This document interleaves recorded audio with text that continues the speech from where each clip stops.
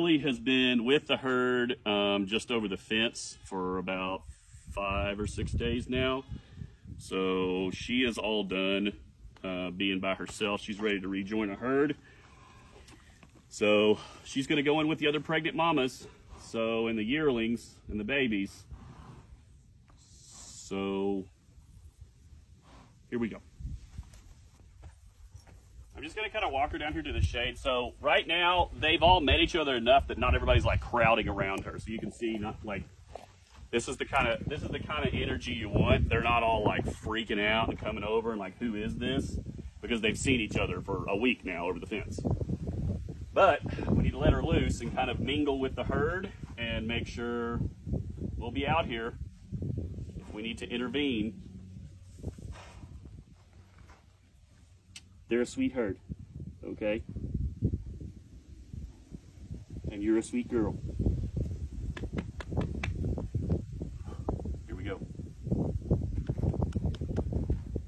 That's it. Okay, yeah, you're sniffing my hand. I see that. Okay. I mean, I'm not hoping for drama.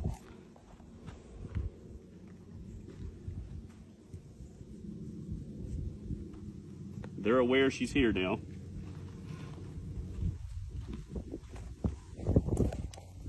Here you.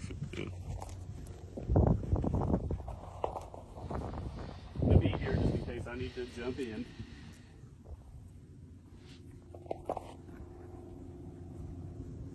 Missy's giving her the solid side eye at the moment.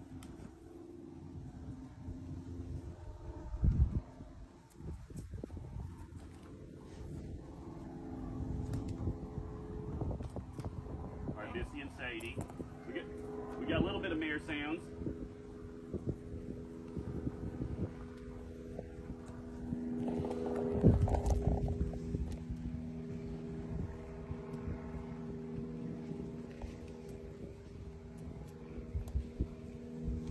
This is why you introduce slowly, right? Like they got to know each other over the fence for a week.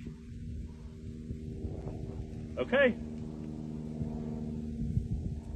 This isn't the end. They'll interact again.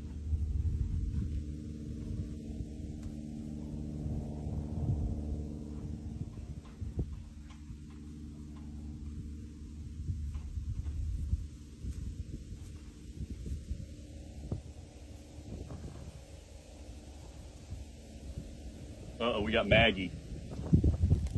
Okay, we got Maggie and Hope. Hold on, hold on.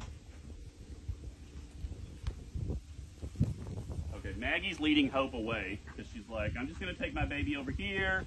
I only kind of know you over the fence. We're just going to be cool. We're going this way. I'm just letting you know that be nice to my baby.